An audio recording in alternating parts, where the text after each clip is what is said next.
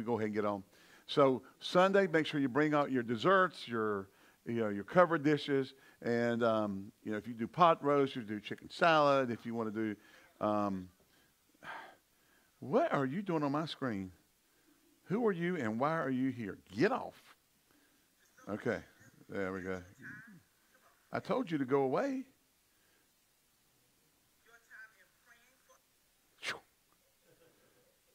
Get on out of here. All right. Yeah. All right. I was waiting so I could share it, and I told it to mute.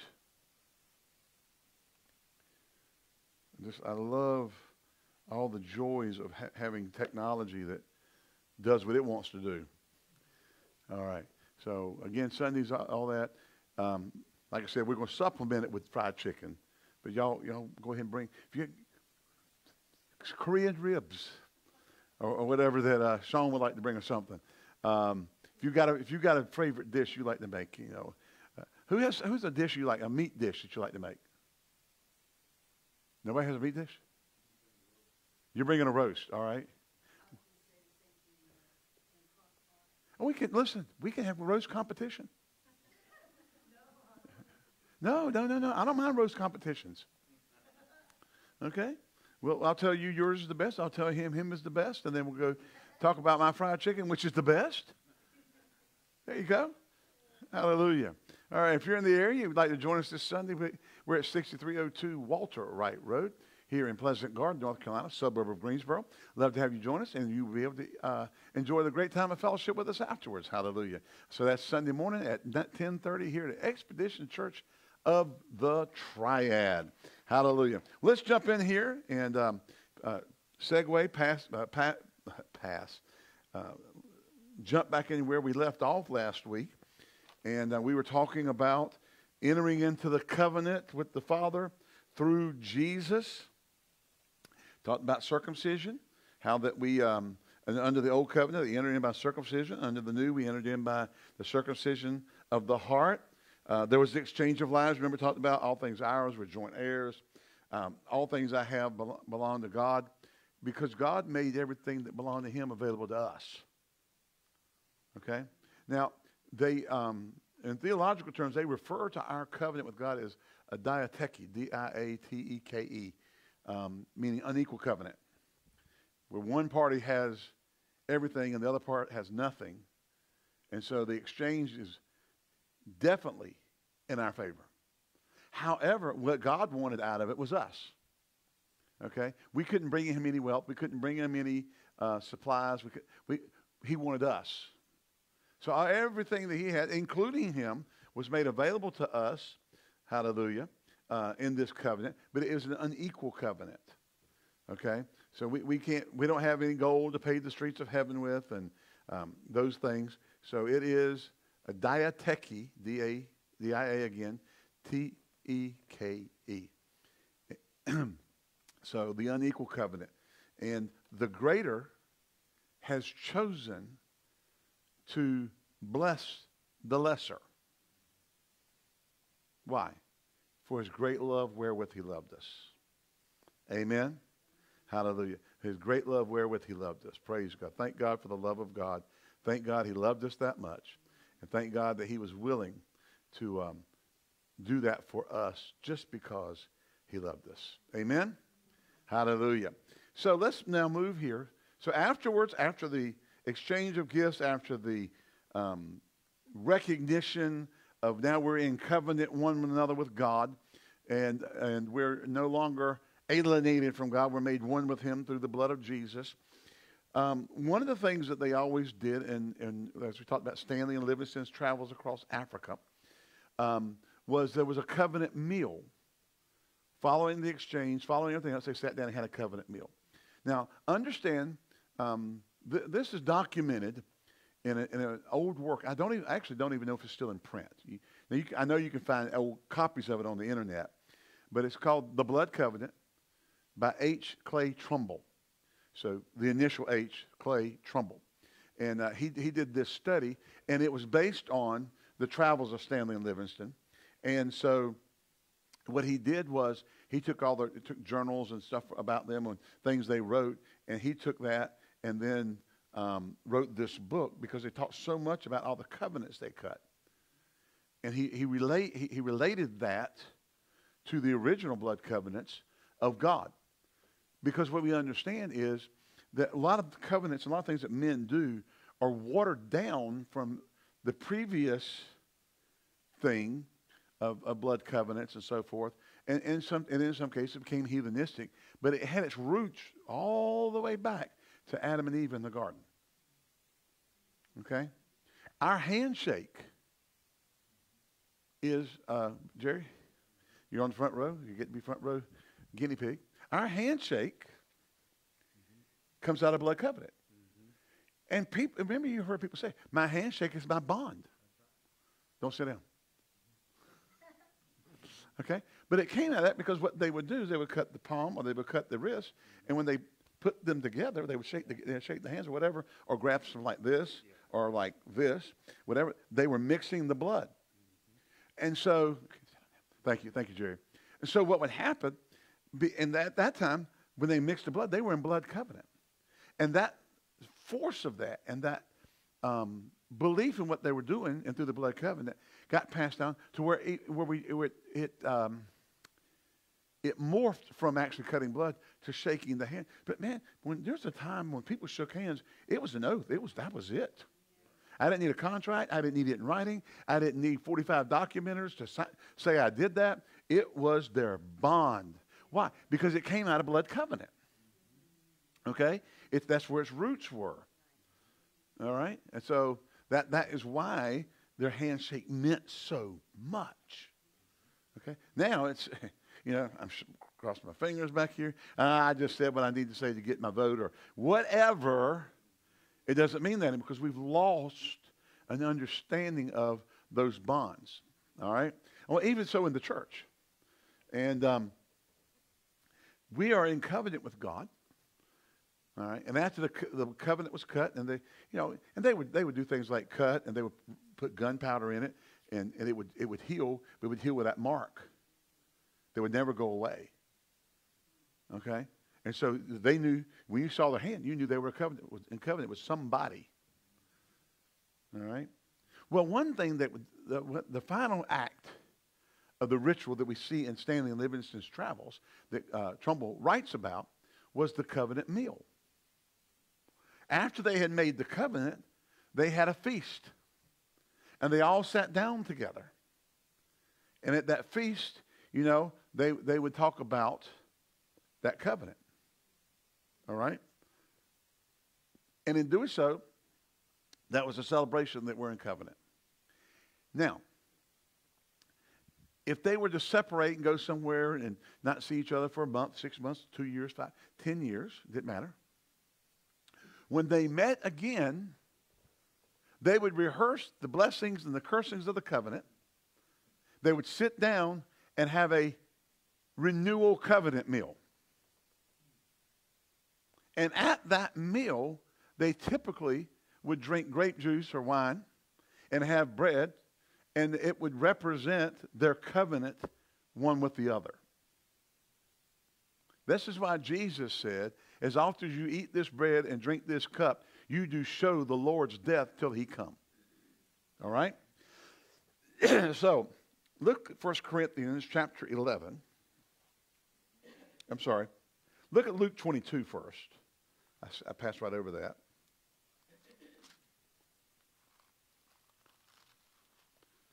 They weren't making a new covenant. They were just reiterating and renewing in their relationships the reality of what they already stood. Okay? In Luke 22, verse 15, it says, and he said unto them, with desire I have desired to eat this Passover over with you before I suffer. For I say unto you, I will not eat any more thereof until it's fulfilled in the kingdom of God. And he took the cup and gave thanks and said, take this and divide it among yourselves. And for I say unto you, I will not drink of the fruit of the vine until the kingdom of God shall come. And he took bread and gave thanks and brake it and gave it unto them and said, this is my body which is given for you. This do in remembrance of me. Likewise also the cup after supper, saying, Supper saying, this cup is the New Testament in my blood, which is shed for you. And so they're at the meal. He is now, quite frankly, I don't know how they got here, but there are those, primarily in liturgical circles, who believe that when you go to have a communion meal, that the grape juice is literally transformed into the blood of Jesus. And the bread is actually transformed into his blood. And we refer to it in those those circles as transmutation. Okay? That they literally believe it becomes the blood of Jesus and the body of Christ. But that we don't have a historical, biblical perspective that shows us that. Okay? We don't. What the closest thing we'd have to it is an earlier time when they're doing blood covenant, instead of maybe cutting themselves and putting their hands together, they would cut themselves and drop some into get some into the wine from both of them, and they would both drink it. Okay. But Jesus said, "This is my blood. This will be my body in the new covenant." So this is the blood covenant meal of the covenant he's making with, and I will make in that days I'll make my covenant with them, and I'll be their God. They'll be my people. All right. So 1 Corinthians chapter 11. Let's go there now.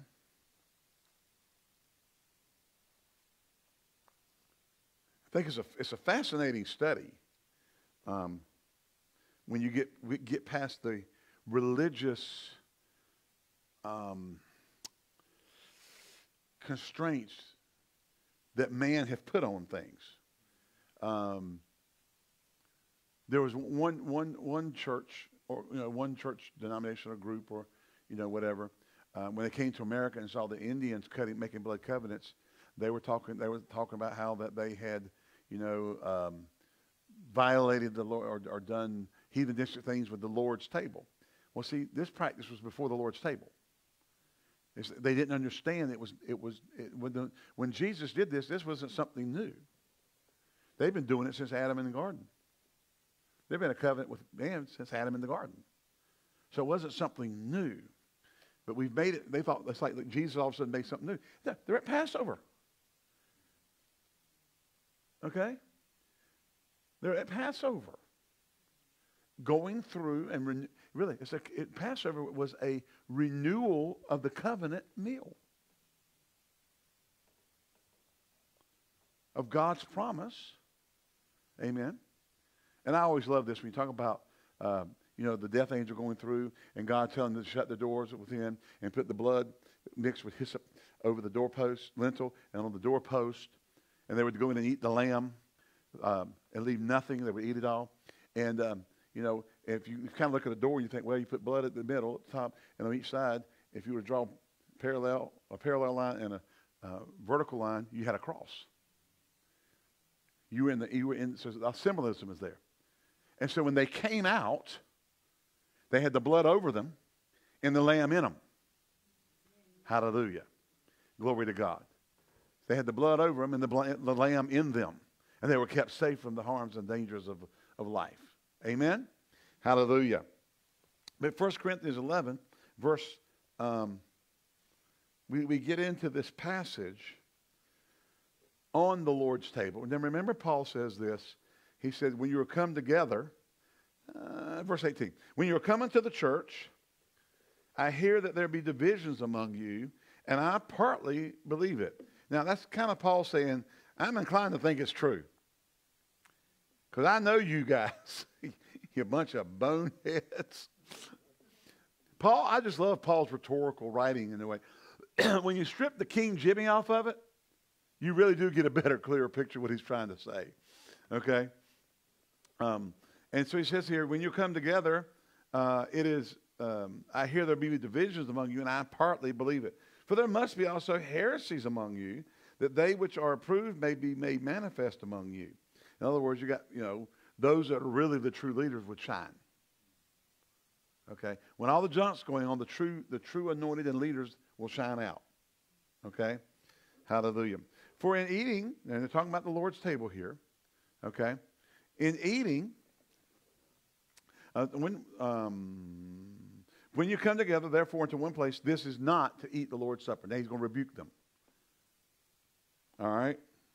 For in eating, everyone taketh before other his own supper, and one is hungry, and another is drunken. What? Have you not houses to eat and to drink in? Or despise ye the church of God, and shame them that have not? What shall I say unto you? Shall I praise you in this? I praise you not. Should we get too flowery with the King James? It sounds very flowery when we read that in King James without, the kind of... Paul's ticked off. You're coming together, and it's supposed to be, remember now, the Lord's table, the Lord's Supper, the Eucharist, the Holy Eucharist, communion. Typically, you'll use the word communion in evangelical churches and liturgical churches. You will hear Eucharist or Holy Eucharist. Well, you won't ever hear communion. You'll hear Eucharist or Holy Eucharist. Okay? That's the terminology. They're all referring to the same thing. The Lord's table. Paul called it the Lord's table. Okay? It was a renewal covenant meal. They were coming together to be reminded of what Jesus did and of the covenant they're in with him. That's what this is, a covenant meal. When we take the communion here at the church, it is not a Christian practice. It is a renewal covenant meal. We are reminded of the covenant we have with God. It is a sacred event. Okay? Going to classical Pentecostal, we were too busy repenting to really understand what we were doing. Because if we ate, okay, I'll tell you why here in a minute. Because it's right in here. All right? For I have received of the Lord that which I also delivered unto you, that the Lord Jesus, the same night in which he was betrayed, took bread. And when he had given thanks, he brake it and said, take, eat. Hallelujah. Take, eat. This is my body, which is broken for you. Hallelujah. Aren't you glad Jesus broke his body for us? Amen. And after the same manner also, he took the cup when he had supped, saying, this cup is the New Testament. Now, the word testament is also translated covenant. In my blood. And it was really the Old English term that represented covenant. A legal binding contract.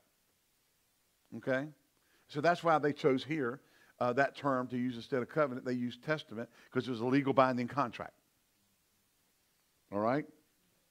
In my blood, this do you as often as you drink it in remembrance of me. For as often as you eat this bread and drink this cup, you do show the Lord's cup till the Lord's death till he come. Now here we are. Let's stop here for a second. So Paul's saying, I received from Jesus. The Lord told me, the Lord showed me that what he said was, this cup is the New Testament in my blood. Amen? Or first of all, it talks about his body. Take, eat, this is my body, which is broken for you. This do in remembrance of me. Now remember, we were talking about earlier how that when they made a covenant, they had a covenant meal. And see, Jesus did a covenant meal before he went to the cross. Okay? This was in anticipation of what was coming. Now, every time they came together as believers, now not every time, every time you meet, you need to have communion, Eucharist, or whatever. Because as often as you do it. He didn't say every time you get together do it. He said as often as you do it. Okay? So if you have it every service, every time you get, okay, it's fine. Okay? And again, referring to the practices of liturgical churches, they pretty much have communion or Holy Eucharist every time they come together. That is part of the service. Okay? Evangelicals usually will have communion periodically. Both are correct. It doesn't matter. Jesus just said as often as you do it. There's no wrong. There's no right. There's no better right. Okay? The Master said as often as you do it. All right? But as often as you do it, you are in a covenant renewal meal. So when we approach that, we're approaching it that we're not just taking communion. We are renewing, or we are reminding of ourselves of the covenant that we're in. All right? Now, let's talk about a couple of things about the communion table. Now, again, If you like Eucharist, we're talking about the same thing. Like if you like the Lord's table, if you like Eucharist, Holy Eucharist, or communion, they're all in reference to the exact same thing. Okay? Terminology doesn't change what we're doing. Okay? The semantics of it are really irrelevant. It is, Paul called it the Lord's table. That's what he called it. And I'm not going to go, well, you got to be scriptural, you got to call it the Lord's. It doesn't. It's what we're doing. Okay? It's the action of what you're doing. All right? But when we come together to take communion, what they did at Passover was very interesting. And they've asked Jewish scholars why they did it that way. They don't have an answer. Okay? They would have a leather pouches, and they would have 3 loaves of unleavened bread, one in each of the pouches. Okay? Now, they always took the bread out of the center pouch first. They don't know why. Because they believed it represented Abraham, Isaac, and Jacob. Well, why would you take Jacob first? But they do. They always took. And so when they're sitting at the table, probably on the ground, they were not at the big table that Da Vinci painted or whatever. Is it Leonardo da Vinci? Yeah, okay. I've seen that. It's really cool. Been there, stood and looked that way. That's really cool. It's really old, but that's really cool. Okay? It's on a wall. Kind of shelter, but it's not even indoors, per se. And thank God Hitler didn't get that. All right? Bombing. And so they were there, probably on the floor, doing crisscross, applesauce crisscross. If you haven't dealt with kids now in the modern age, you don't understand crisscross applesauce. It's what teachers do to the kids to get them to sit down and cross their legs and sit there still. And whoever's serving at this particular pulls out the center one, breaks it, passes around, they break it, and they take it. And they eat that first. Then the belief was they would have 3 chalices of wine. Now, again, we've talked about the word wine in the Greek refers to either grape juice or unfermented grape juice or fermented grape juice. Okay? It's not automatically it was fermented. As a matter of fact, somebody that I know was a few years ago was over in Italy. They were talking to a winemaker, and they said the best wine is right before it ferments. Which leads me to believe that that's what they were drinking, because you remember when Jesus turned the water into wine? Here's what they said. Now, once men are well drunk, you've saved the best for last. Now, Jesus is not going to take drunk people and get them drunker, when the Bible forbids drunkenness.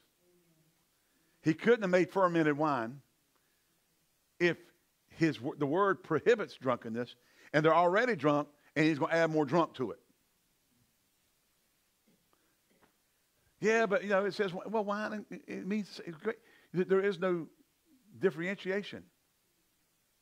Okay? We don't know the difference. It would have to be context or be there or whatever, because the word means the same thing. Fermented or unfermented, grape juice. All right? And one of the practices in that era was to mix fermented wine into water to purify it. Kill the bacteria. The alcohol would kill the bacteria in it and then dissipate. So, I'm just, people's fighting so hard, for things. Don't fight so hard for it. Just have a good testimony. All right? But they would take that out, pass it around, and then they had 3 chalices that they filled with wine, but they had one upside down. And the traditional thinking or belief was this, that when Messiah came, they always called that Messiah's cup. That upside down chalice was Messiah's cup. And that when he would come, he would turn that up and declare himself as Messiah. Okay? And so the Bible says here in the Passover meal, then they were gathered together, he said, take, eat, this is the bread. This is my body. And then he took the cup. He didn't take a cup, he took the cup. He said, this is my blood. He declared himself as Messiah. Hallelujah. Amen. And so they're eating that meal, and they got to be kind of going, cool. Nobody's ever done that. We've been taking Passover our whole lives, and nobody's ever done that. Because why? That's Messiah's cup. Glory to God. So when we come together now, all right, as often as you eat this bread, you do show the Lord's death till he comes. Now remember, when we look at Isaiah chapter 55, that the Bible says by his stripes we were healed. Amen? And very interesting, they always use what? Unleavened bread. How many know you cannot cook unleavened bread evenly? It won't do it. It has to have yeast to it. And so in order to cook it, even really to cook it, they pierce it. And because of the nature, how many looked at a cracker recently? Guess what you got? You got kind of stripes on it. You got light, you got dark. You got light, you got dark. And so that bread, that unleavened bread, was a representation of by his stripes ye were healed. Also, the 22nd Psalm says, they looked on him on whom they pierced. The piercings had to go in to cook the bread, but it was symbolic. See, there's allegorical, symbolic things taking place here. He's saying, this is my body. What body? Isaiah 55, that by my stripes you're healed. Glory to God. So when we come to the Lord's table, now we use little crackers, but you can see the pierce lines on the sides because we use little oyster crackers usually. Okay. And if we use saltines, it would still have, it's kind of big to try to do communion with. All right. But the little oyster crackers, you can still see where the piercings were on the side before they broke them apart. And it's cooked light and dark all across the top of it. So we are to be reminded at this renewal covenant meal every time we eat the bread that Jesus is our healer. And not only is he a healer, we have a covenant of healing with him. Glory to God. Every time you receive the Lord's table, you are reminded of the healing covenant that you have with God through Jesus Christ. Praise God. That's just awesome. And so you're looking at that going, he's my Jehovah Rapha, the Lord that heals me. I have a covenant of healing with him. Because in the New Testament, Peter, quoting Isaiah 55, says, who his own self bare our sins in his own body on the tree, that we being dead to sin should live unto righteousness, by whose stripes ye were healed. It's It's an accomplished, finished fact that he has purchased that healing. Isaiah prophesying says, by his stripes we are healed. Peter refers to it as a accomplished deal. Amen. Glory to God. Hallelujah. And so after the same manner, he took the cup, Messiah's cup, and said, this cup is the New Testament, new covenant in my blood. This do as often as you drink it in remembrance of me. So after we partake of the fact that we are healed, then we take the ratification of the covenant by drinking the wine, and we are reminded that we are in a ratified, sealed, eternal covenant with God. That covenant is not broken. Why? Remember what we talked about earlier in this teaching, that the covenant is between God and the man, Christ Jesus. Jesus won't break the covenant. Well, how do I get to be a part of it? Remember, if you be Christ, if you belong to Christ, because it's possessive, then are you Abraham's seed and heirs according to the promise. So we enter into that covenant by being in Christ. And we remind ourselves at this meal that I'm in a blood covenant with God. Jesus' blood was shed. But remember, this is not the blood of just Jesus. Jesus is all God and all man in his incarnate state. So that blood that was shed was God-man blood. It's already mixed.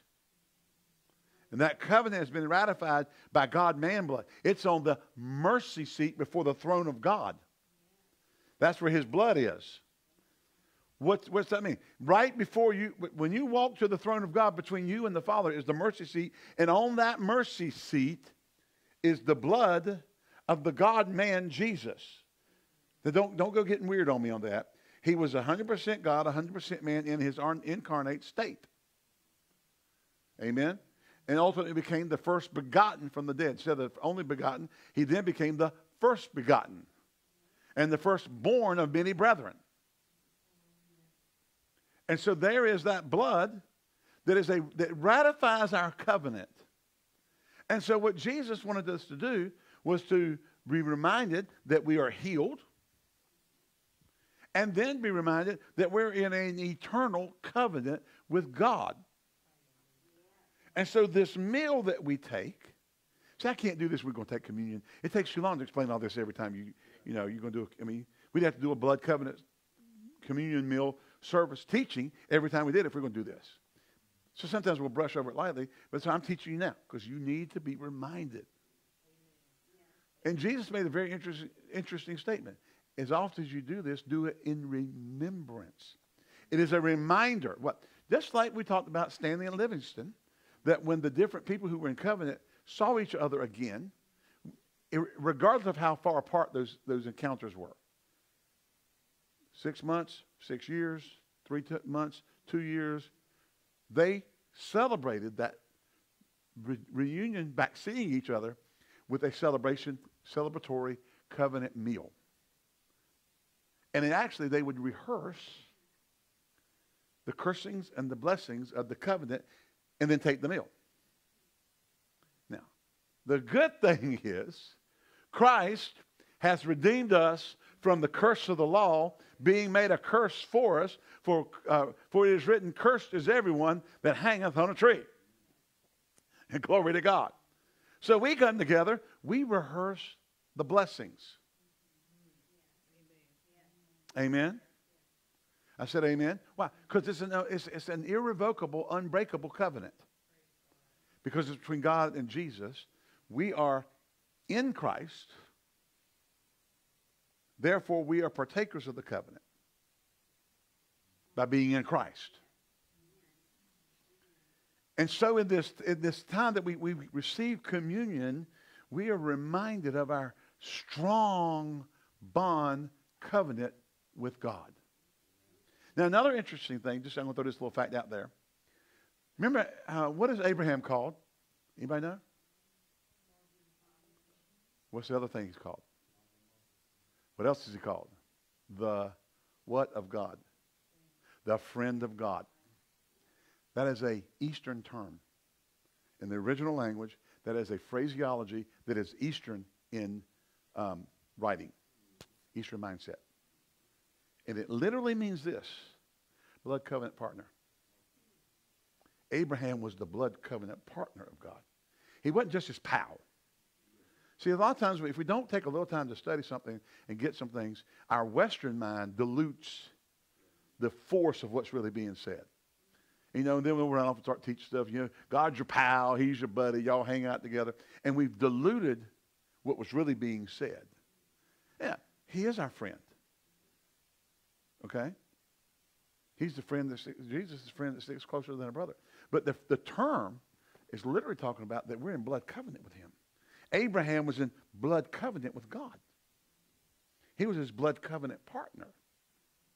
So therefore he's referred to as Abraham, the blood covenant partner of God, or the friend of God. But English, the Western mindset, the Western language, took that phraseology and used that. And you got to remember, words have morphed over time. They carried a stronger force in different periods of time than they may now.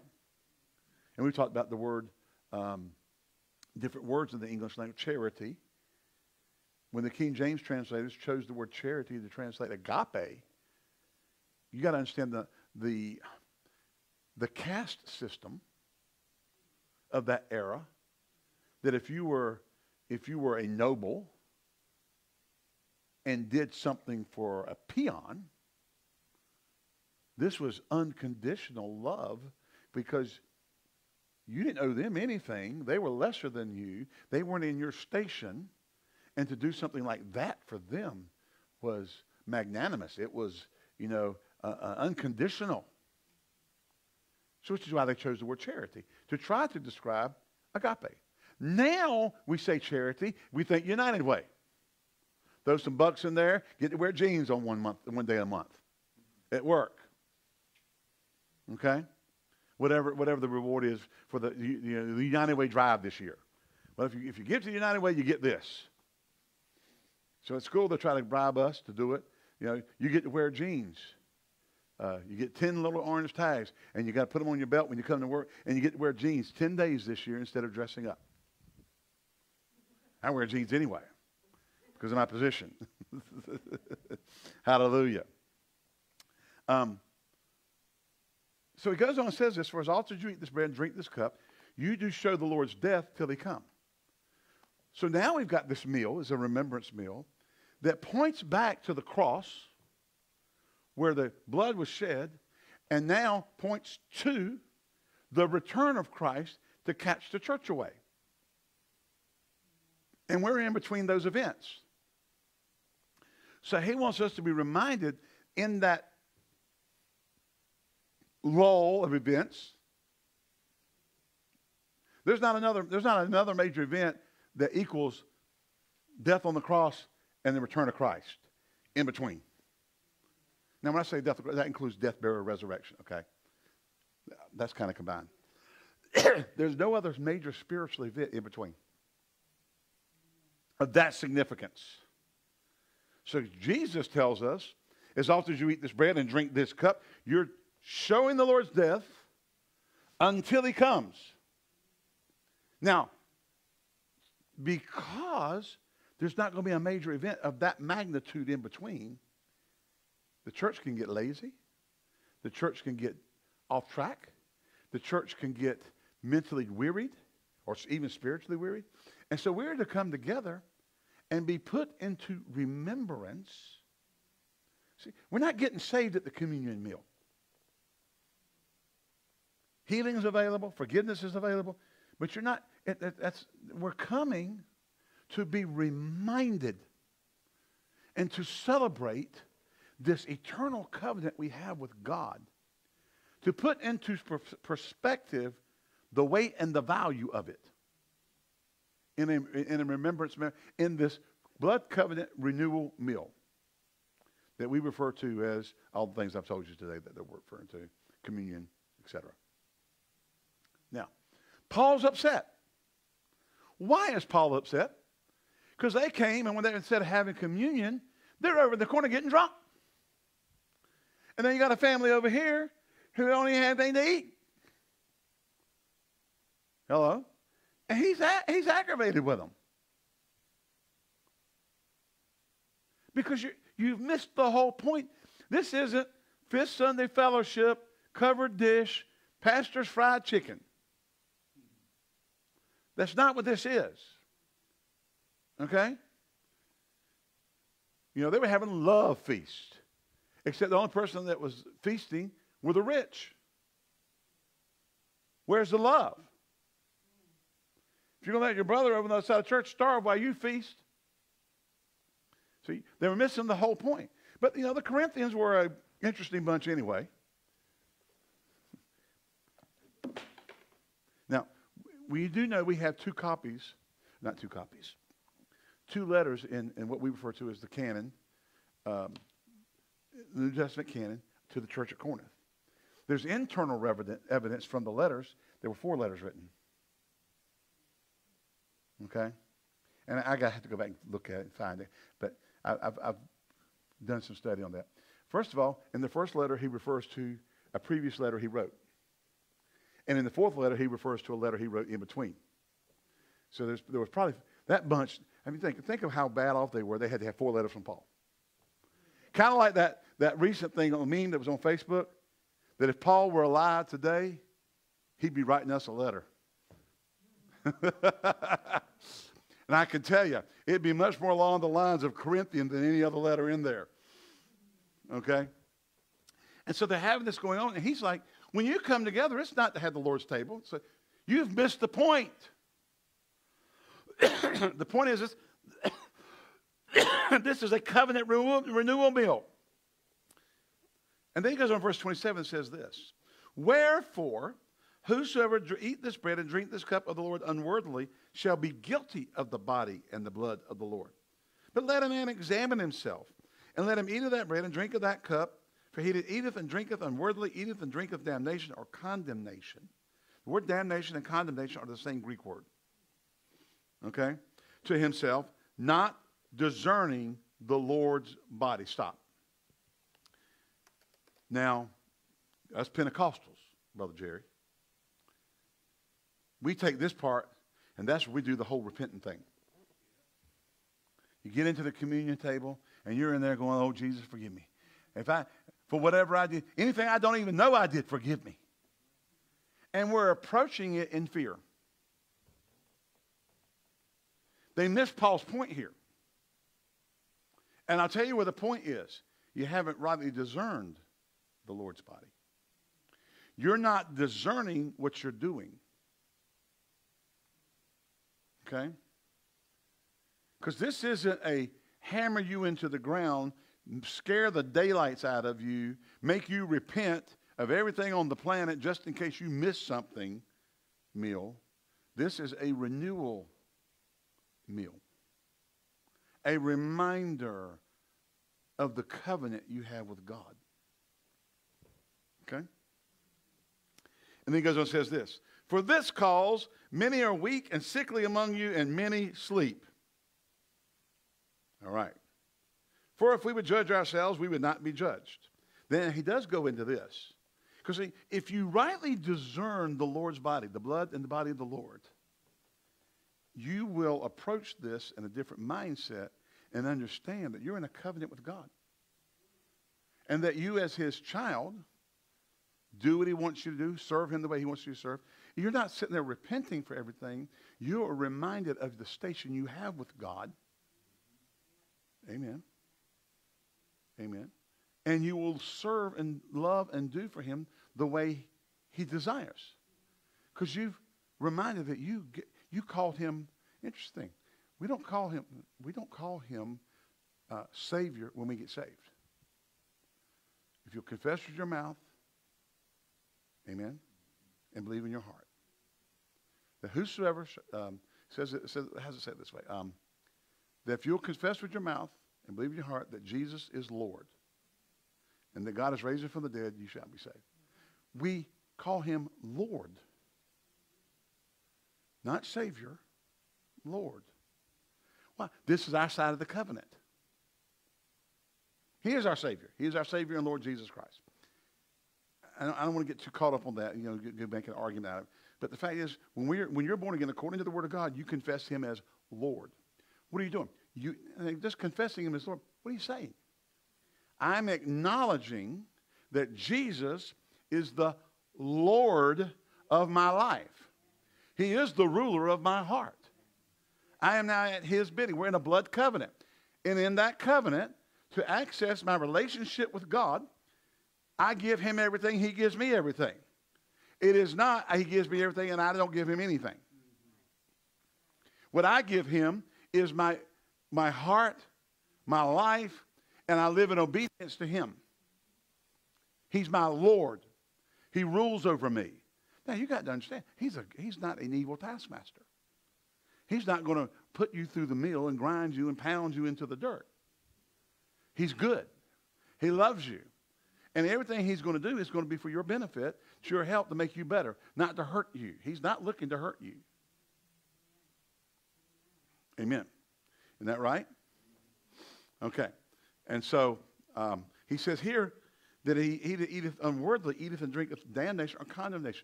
What did John say? We just quoted it recently. Beloved, if our heart condemns us not, then we have confidence toward God. See, when you're eating unworthily, when you're not judging the covenant properly, the purpose of the covenant properly, you will condemn yourself. You'll be skewed in your understanding of how you relate to God. Okay? And then he went on and said this cause many are weak and sickly, and many are asleep. Let me just put that real plain in English. They're dead. if you fail to recognize that Jesus is your healer, that you are his servant, it can kill you. I know good Christians who died because they didn't believe he would heal them. Now you hear him say this, I believe he can. I believe God can do anything. He's God. But he might be teaching me. So you haven't rightly discerned the Lord's body. Jesus went to the cross and took your sickness and disease that you could be healed. He did not go take all that so you could have it to learn some lesson.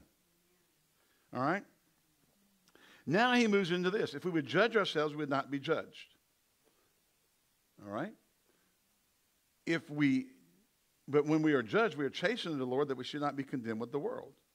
Now,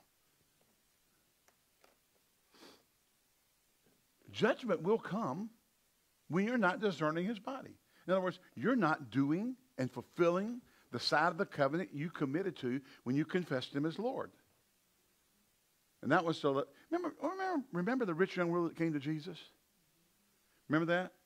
A rich young ruler came to Jesus. Now, many theologians actually believe that was Barnabas.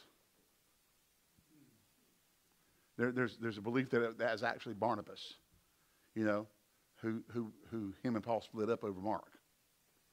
All right.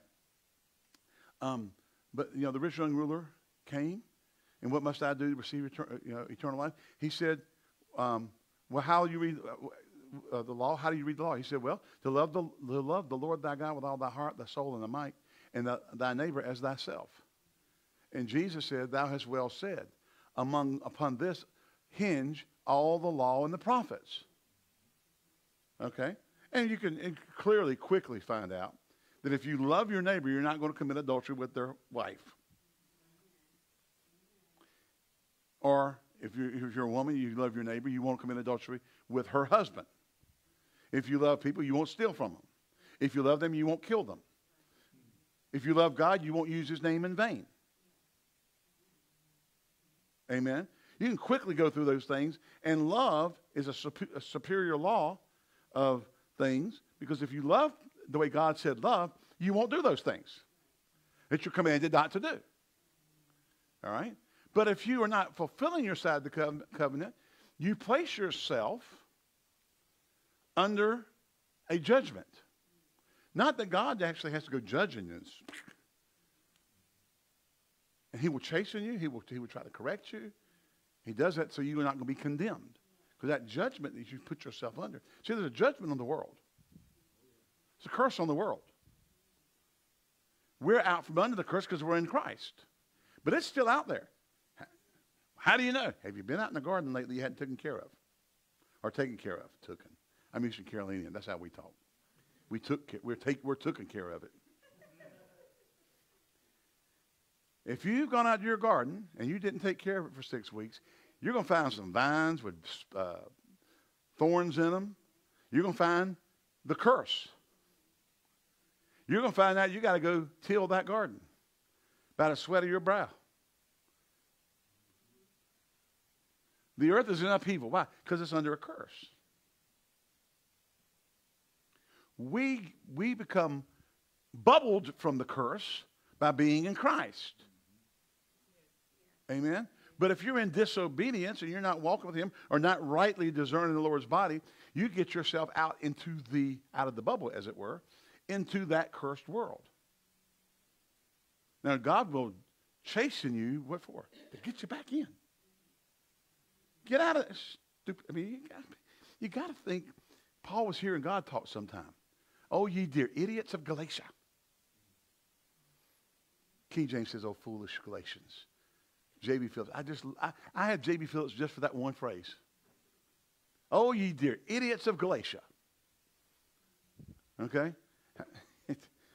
Doesn't that sound really good? Shannon likes it. The mouth of source goes right on down that line. Yeah, that's right. I got Bible on it. Idiot. Oh, my. But he says here, the only reason why chastisement comes is so we won't be condemned with the world. So he brings us to this covenant meal to renew us and to restore us. But the people who don't discern that properly become weak, sleep, and many die. And if we would judge properly, we would judge ourselves and our relationship to that, we wouldn't get into the place of judgment. We'd be outside that judgment. We'd be covered from that judgment because we've rightly discerned it. Hallelujah. And so we didn't rightly understand it. Now, John 13, are y'all getting anything out of it? Okay. I just wanted to know. I can't see any reactions on Facebook. The feed didn't come up for me to click on to share, so I don't know who saw it and who's looking at it and who's with us or anything. You know? It's just messed me up. I get upset with how this Facebook thing works sometimes. John 13, 34 and 35. A new commandment I give unto you, that you love one another, as I have loved you, that ye also love one another. By this shall all men know that you are my disciples, if you have love one for another. So this covenant is established on the love of God. Our communion in Christ and our communion with one another is loving God and loving man. Loving God and loving man as God loves man. Hallelujah. And so we have a new commandment of love. We're to walk in that love. We are to approach our covenant lives in communion, blood covenant, one with another. Now remember when discussing Stanley and Livingston, we talked about how that if one member of a tribe that was in covenant with another member of the tribe violated that covenant against that tribe, in other words, say they were warring, they were the Hatfields and the McCoys. But the Hatfields and McCoys made a blood covenant. Said, we're going to cease all hostilities. All right? We're going to stop all this foolishness. We're going to stop shooting at each other across the mountains here in West Virginia. We're not going to do it anymore. Okay? Our daughters can marry your sons and, all this. But if anybody breaks that covenant and kills, if a Hatfield kills a McCoy and a McCoy kills a Hatfield, they're going to rot in hell. They're going to have their eyes eaten out by vultures. They're going to be thrown into the ground where worms eat their flesh. Now, I say that because that's how what Trumbull says in his recording of Stanley Livingston's writings was that the witch doctor would come out after they had their blood covenant and pronounce the most god-awful curses on each other. If you break the covenant, and the fleas of 1,000 camels will infest your armpits. Something. Okay? Anybody ever heard that before? Nobody in this room has ever heard that one before? That's when I was a teenager. They said, man, fleas of 1,000 camels infest your armpits. All right. Everybody had their own thing, I guess.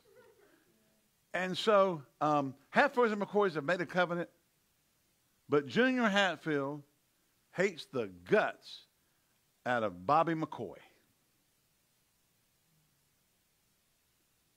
Because Bobby got Ginger. And he's in love with Ginger, but Bobby got her. And he didn't like it. So he finds one day out in the woods, and he kills Bobby. Junior kills Bobby. Well, they find out that Junior Hatfield killed Bobby McCoy. And, of course, the McCoys are ready to go take him and hang him from the nearest tree. But when they got there, the Hatfields had already hung him.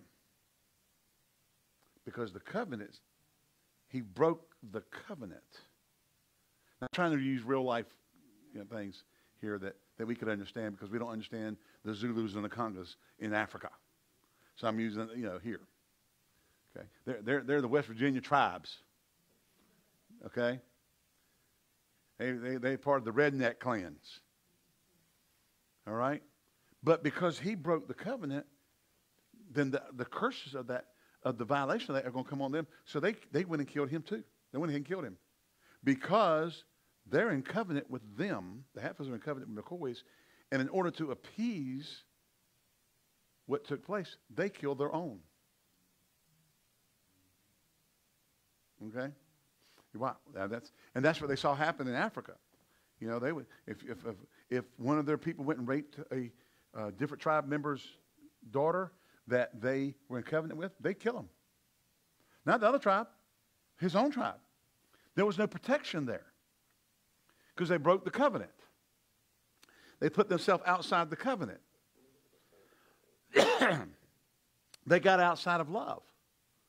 And by doing so, they would have to be judged. They didn't rightly discern their covenant. It wasn't business as usual. Completely different. Okay? So now, the blood of Jesus speaks. Hebrews chapter 12. We're in this blood covenant. We've taken this blood covenant meal. In Hebrews 12:22, it says, "But ye are come into the Mount Zion, into the city of the living God, the heavenly Jerusalem, and to an innumerable company of angels, to the general assembly and church of the firstborn." Remember, he's the firstborn. Glory to God. "And to which are written in heaven, and to God, the judge of all, and to the spirits of just men made perfect, and to Jesus, the mediator of the new covenant, and to the blood of sprinkling that speaketh better things than that of Abel." Now remember, there's a passage that states this, that the blood of Abel yet speaketh. His blood spoke for vengeance.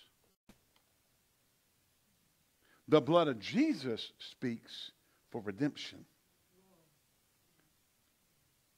Hallelujah. Because it's a better covenant. His blood speaks for redemption. Glory to God. Hallelujah. So, there are 8 things that the blood of Jesus says. Okay?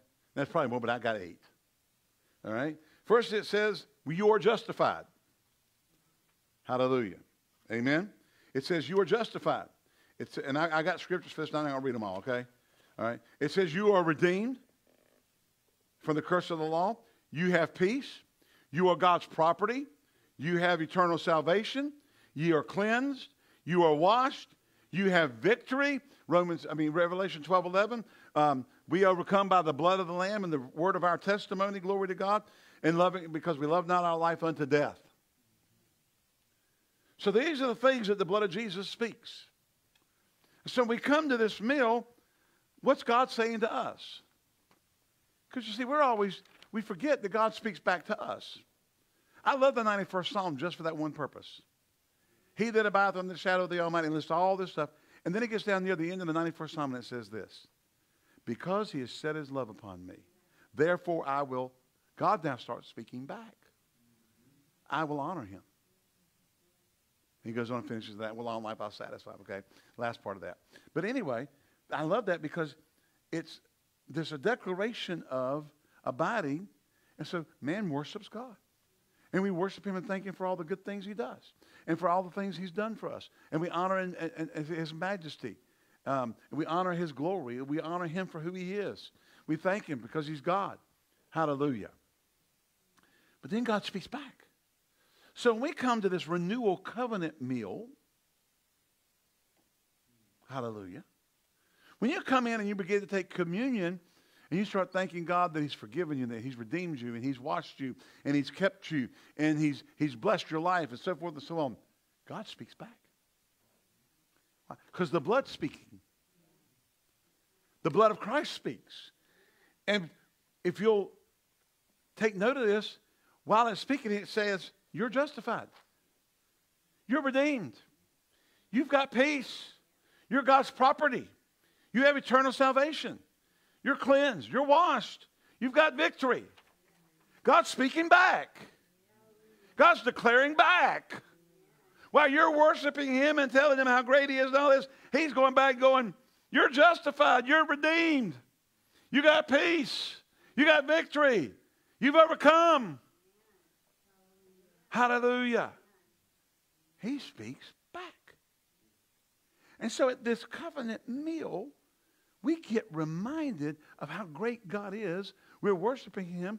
And then as we're worshiping him, he's talking to you. Child, you're justified. You're redeemed. Amen. He just starts going down this list. That blood starts speaking to you. Glory to God. Amen. I mean, you've got my peace. There's nothing like that. I've got peace like a river. I've got peace like a river. I've got peace like a river in my soul. God wants you to have peace. You're God's property. You belong to me. Yeah. That might not mean a whole lot to some people. We got a blue tick coonhound in the family. Now, the Beagles, people come around, people come up, and they're the happy breed. They got to sniff you and wag the tail. Blue, on the other hand, if you show up and go near one of his possessions, you will find out about it. He will run over and get between you and whatever it is he's possessing. Whoa! He gets like crazy eyes. 90% of the time, 99% of the time, his eyes are these sad, these sweet hound dog eyes. Mess with something that belongs to him. They look crazy. And then it's going, yeah. Whoa! Whoa! Whoa! Janie can't even get out of her chair. If Blue's at the house, when he was, before Nathan moved, we took him with him. We'd have him out in the house because Nathan would be at work or whatever, and we let Blue out. And if Janie's in her chair, if she tried to get up, he'd come running over at the chair. Why? She's his possession. And she couldn't move.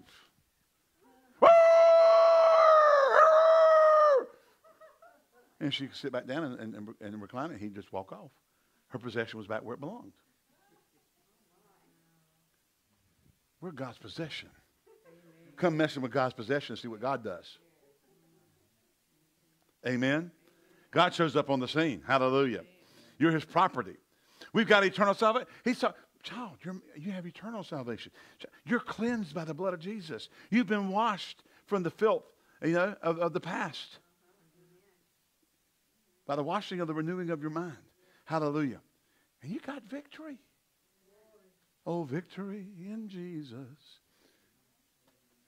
Forever he sought me and he bought me with his redeeming blood. Hallelujah.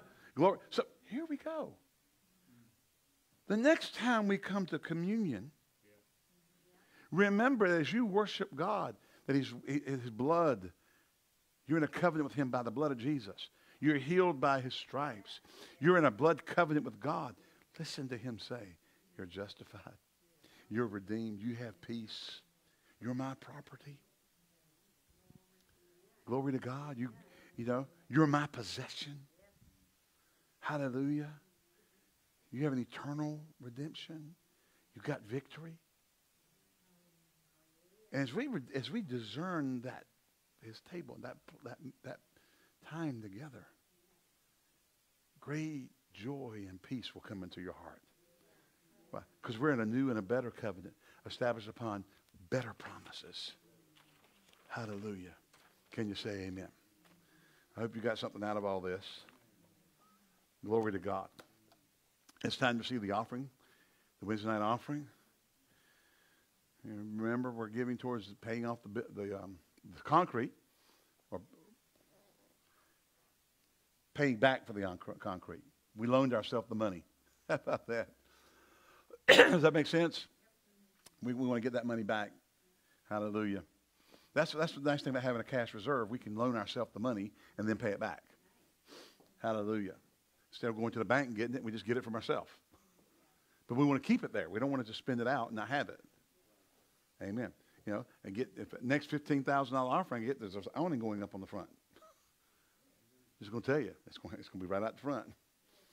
Hallelujah.